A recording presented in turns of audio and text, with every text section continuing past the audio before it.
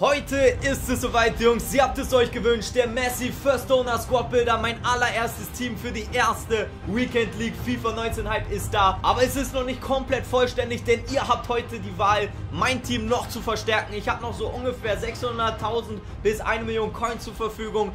Ballert auf jeden Fall heute euren Vorschlag noch rein, wie wir das Team noch fresher und noch stärker machen können. Und dann würde ich sagen, freut euch auf ein geiles Video. Let's go! Ihr braucht günstige Coins, PSN-Cards oder Xbox Live, dann checkt auf jeden Fall MMOG ab und benutzt den 8% Discount-Code RealFIFA, um ordentlich zu sparen.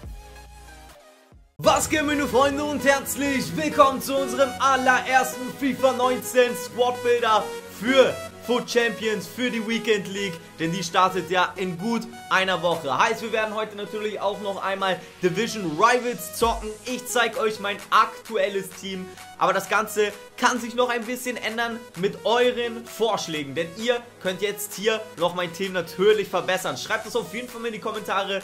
Wie gesagt, ich habe ungefähr 600.000 bis 1 Million Coins noch zur Verfügung und solltet ihr mit irgendwelchen Spielern noch nicht so ganz einverstanden sein, dann schreibt auf jeden Fall mal rein, was ihr besser machen würdet. Schreibt gerne auch euer Team bisher rein, aber ich wäre auf jeden Fall erstmal ja für eure Wünsche und natürlich auch Verbesserungen offen. Aber ihr werdet ja gleich sehen, was wir so für ein Team haben. 600 bis 1 Million Coins haben wir dann noch zur Verfügung in den kommenden Tagen. Morgen gibt es auch Squad Badges Rewards wahrscheinlich. Deswegen wird da hoffentlich dann vielleicht auch noch was Geiles kommen. Wir werden es sehen. Lasst ein Like da für mehr solcher Squad Builder. Abonniert diesen Kanal kostenlos und natürlich die Glocke aktivieren, um nichts mehr zu verpassen. Und ja, heute geht es los mit Messi, First Owner, Jungs. Ja, tatsächlich, wir haben ihn gezogen. Ich glaube es nicht, aber ich muss es ja nicht jedes Mal sagen. Wir werden heute natürlich ein Team um ihn machen. Wer noch günstige PSN-Cards oder Xbox Live-Cards braucht, kann auch gerne mal bei MMOG unten in der Beschreibung vorbeischauen. Da würdet ihr mich auch supporten. Und jetzt geht es endlich mal los. Also, ich rede nicht mehr viel um den heißen Brei. Wir starten direkt mit dem Torwart.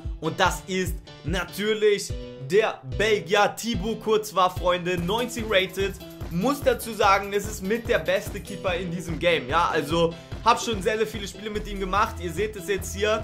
38 und war wirklich bisher immer zufrieden mit ihm. Der hat wirklich keine Faxen gemacht und kostet jetzt auch, glaube ich, schon sogar ein bisschen mehr. Also wir starten mit dem guten alten Thibaut von Real Madrid.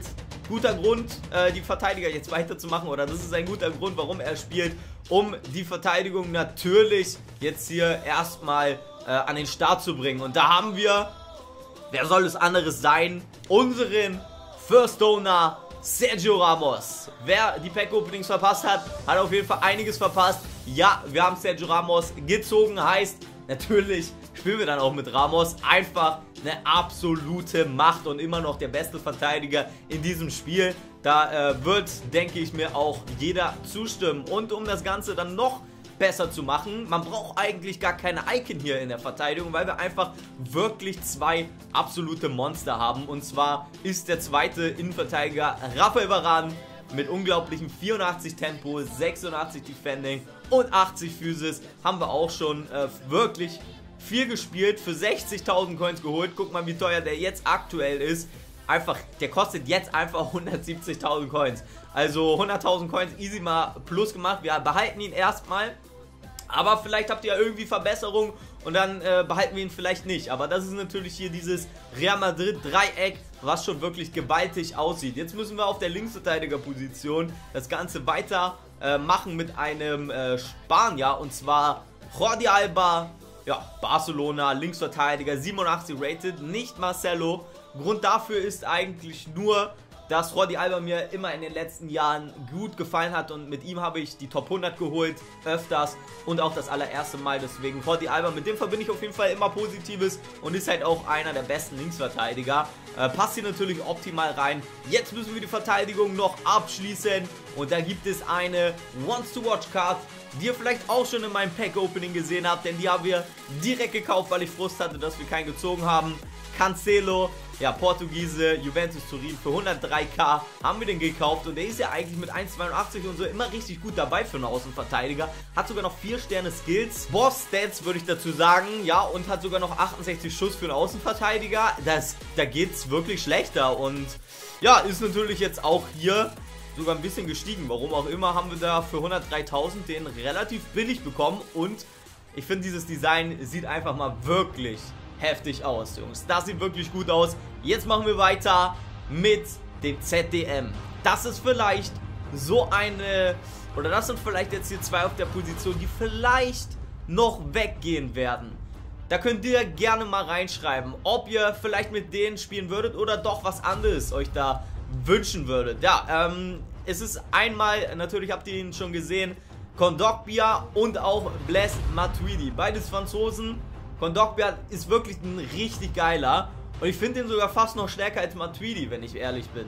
Also hört sich vielleicht jetzt dumm an, aber es ist tatsächlich so, dass ich vielleicht sogar den sogar noch besser finde. Er hat halt 30.000 Coins gekostet und Matuidi 50.000 Coins. Sind beides starke Sechser. Aber das geht vielleicht noch besser, wenn ihr da irgendwie eine Idee habt oder irgendwelche Ideen. Wie gesagt, 600 bis 1 Million Coins haben wir noch. Dann haut das gerne mal in die Kommentare. Eine Icon oder so, auf jeden Fall könnt ihr da mal was reinschreiben. So, das sind unsere beiden Sechser. Ist okay, für den Start kann man dann nicht meckern. Jetzt kommen wir zum ZOM. Und ihr wisst natürlich, wer jetzt hier spielt. Ich dachte, Jungs, der ist gar nicht in meinem Pack gewesen, Freunde. Ich muss natürlich immer ein bisschen provozieren, ihr wisst Bescheid, für die Leute, die es einfach nicht gönnen, Jungs. Deswegen, also es ist jetzt hier kein Front an die Leute, die mir gönnen. Aber Jungs, ich dachte, ich habe ihn gar nicht gezogen. First Owner, ich glaube, ich habe nur 48 Spiele mit dem Erstbesitzer Messi gespielt. Ihr wisst Bescheid, ne, Freunde, Messi ist am Start. Safe, First Owner wird auch Weekend League, direkt die ersten Weekend Leagues mit uns dann gemeinsam spielen. Den werden wir erstmal nicht verkaufen. Habt ihr euch ja auch gewünscht, oder der größte Teil. Und vielleicht in einem Monat oder so wird er dann vertickt oder so. Werden wir mal schauen. Aber erstmal wollen wir natürlich mit ihm spielen. Ich meine, das ist dann auch Beweis genug, denke ich, dass wir den wirklich gezogen haben. So, zweiter ZOM, Freunde. Zweiter ZOM ist auch ein Argentinier. Und er spielt bei Juventus Turin, Freunde. Ihr könnt euch schon vorstellen, wer das ist. Natürlich Paulo Dybala, Jungs. Paulo Dybala, 89 rated. Es gibt ein kleines Manko hier in dem Team, aber das werdet ihr gleich erfahren. 9 Spiele gespielt, 5 Tore, 6 Torvorlagen. Auf jeden Fall stabile Stats, würde ich sagen, dafür, dass Messi halt einfach wirklich alles carried. Ne? 72 Tore, 27 Vorlagen, muss ich auch wirklich sagen. Messi ist eine Empfehlung. Ja, das ist wirklich, der auf der 10 ist wirklich krass. Ist anders, Jungs. Der hat so einen guten Schuss. Die normale Karte ist nochmal weitaus besser als die normale im letzten Jahr. Und jetzt kommen wir natürlich zu den Stürmern. Und Paulo Dybala könnte man theoretisch auch noch verkaufen. Dann hätten wir vielleicht sogar noch 1,2 Millionen Coins zur Verfügung für die erste Weekend League. Aber das könnt ihr ja einfach mal in die Kommentare schreiben. Jetzt haben wir im Sturm einmal Antoine Griezmann, der mir sehr, sehr gut gefallen hat. Ich finde Antoine Griezmann doch ein bisschen stärker als Paulo Dybala. Und das zeigen auch seine Stats. 18 Spiele gespielt, 15 Tore und 21 Torvorlagen. Richtig geil und no homo natürlich. Das ist auf jeden Fall heftig. Und jetzt schließen wir das Ganze natürlich auch noch ab hier mit dem Main Man, Cristiano Ronaldo, Freunde. Messi und Ronaldo im Squad. Der Max, der wird gleich wieder direkt durch. Ja, Ronaldo haben wir uns für 1,7 Millionen gekauft, ja. Und ich muss sagen, irgendwie ist er bisher noch nicht so bei mir aufgefallen. Ich fand da sogar einen Griezmann stärker. Hört sich vielleicht jetzt blöd an, aber vom Ding her könnte ich auch Ronaldo verkaufen. Dann hätten wir 2,7 Millionen. Und davon könnte man dann auf jeden Fall Cruyff, Eusebio, Ronaldo R9 kaufen. Also weiß ich jetzt nicht, aber ich glaube schon. Das ist euch überlassen. Ihr könnt wirklich alles jetzt entscheiden. Verbesserung in die Kommentare. Und klar, Ronaldo ist halt wirklich Ronaldo. Ich muss mich wahrscheinlich einfach erstmal mit ihm einspielen. Aber ich fand sogar Griezmann und Messi besser. Aber das liegt wahrscheinlich auch immer am Spielertyp. Und FIFA 19 ist doch schon mal nochmal ein bisschen anders. Vor allem die Finesse-Schüsse sind übelst OP. Und ja, so sieht das Ganze aus.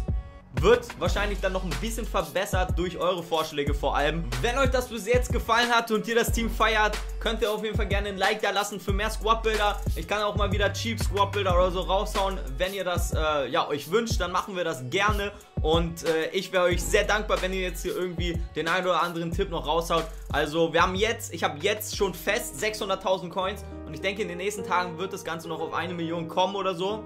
Würde ich jetzt einfach mal schätzen. Mit den ganzen Rewards, SBCs und so weiter. Deshalb, ja, ballert da gerne mal was raus hier. Auf der 6 vielleicht ein bisschen was zu verbessern. Oder doch Ronaldo weg. Und dann irgendwie die Baller könnten wir auch weghauen und dann irgendwas richtig krasses oder so, keine Ahnung, könnt ihr mal gerne reinschreiben. Und ja, das einzige Manko, wollte ich ja noch sagen, an dem Team ist, es sind viele Linksfüßler am Start. Heißt, Griezmann ist Linksfuß, Dybala ist Linksfuß, Messi ist Linksfuß. Ich werde erstmal in der 4-2-2-2 spielen, Messi dann aber auf rechts packen, weil er halt 4 Sterne Weak Foot hat. Und ja, Dybala und Griezmann leider nur 3 Sterne Weak Foot. Das ist das kleine Manko. Wir hätten jetzt hier am besten vielleicht noch einen Rechtsfuß drin gehabt, dann wäre das vielleicht noch optimaler, aber ja gut, das ist Meckern auf hohem Niveau, ne, sage ich jetzt ganz ehrlich. Wir kommen jetzt erstmal zum Spiel. Ich bin gespannt auf eure Vorschläge und wir haben, glaube ich, alle 4 Spiele bisher in Division Rivals gewonnen, müssen das letzte jetzt noch spielen und dann werden wir, glaube ich, eingerankt, also let's go. Let's fucking go. Ihr seht es hier, Division Rivals, 4 Siege haben wir. Auf der Bank habe ich natürlich auch noch Lukas und Mertens, weil Mertens ist ja auch First Owner und Lukas kann auch immer mal rein. Ja, geht los. Ich hoffe, wir gewinnen das Ding. Mal schauen, was der Gegner für ein Team hat. Das Ganze wird natürlich jetzt entscheiden, in welchem oder auf welchem Rang wir kommen. Oha, er hat Kondogbia als CL-Karte, Promes OTW, Wenn Ihr und auch noch eigentlich wirklich ein starkes Team. Varane, Bailly und Courtois im Tor und Lukas. Das wird ein spannendes Game. Boah, stark gemacht. Jordi Alba auf Messi. Und der Ball geht nicht ins Tor, weil es abseits war. Aber ich merke schon, das wird ein schwieriges Spiel. Guter Gegner. Hä? Was war das denn jetzt? Elfmeter? Hä? Okay, Jungs. Ich habe jetzt gerade gar nichts gecheckt. Aber das war doch kein Elfer. Okay, alles klar. Und er schießt übers Tor. Ich weiß jetzt nicht. Gut, als ob der da... Ich weiß nicht, hat er das mit Absicht gemacht? Ich glaube jetzt nicht. Aber war auch auf jeden Fall kein Elfer. Aber gut. Hat er einfach verschossen. Ich glaube jetzt zwar nicht, dass er das mit Absicht gemacht hat. Aber gut für uns. Okay, Freunde. Ich würde sagen, die 4-4-2 läuft gerade nicht gut. Aber wir haben ja noch eine zweite, die man spielen kann. Und zwar ist das die 4-2-3-1. Ich hoffe vielleicht, dass wir jetzt hier irgendwie noch ein bisschen mehr Offense-Power reinballern. Und dann ja, geht's weiter. Mal gucken. Aber starker Gegner bisher auf jeden Fall. Oh, das war ein Fehler. Das war ein Fehler. Und jetzt ist Cristiano Ronaldo da. Und das ist Cristiano Ronaldo. Nutzt den Fehler aus. Und ja, keine Ahnung, ob wir ihn verkaufen sollen. Es ist halt ein Ronaldo. Und der Fehler wurde ausgenutzt. 1:0. Den kriegt er auch. Auf Messi. Und jetzt Antoine Griezmann. Pam, auf Messi. Oh, kriegt er noch. Kriegt er noch. Und Courtois geht nicht zum Ball. Da stimmt die Absprache nicht, Freunde. Was labert der Junge? Mit Cristiano Ronaldo. Cristiano Ronaldo faul. Und das gibt Elfmeter. Und den haben wir gewollt. Dragback angesetzt. Kondogbia. Den er als Champions League Karte hätte. Ey, den hätte ich auch gerne, Mann. Ja, wollen wir natürlich jetzt... Ich weiß jetzt nicht, ob er es mit Absicht verballert hat. Aber gut, vielleicht verschießen wir trotzdem. So, Messi macht aber das Tor. Lionel Messi, Jungs. Müssen wir auf jeden Fall machen. Ja, war aber auch ein Elfmeter, deswegen 2:0. Boah.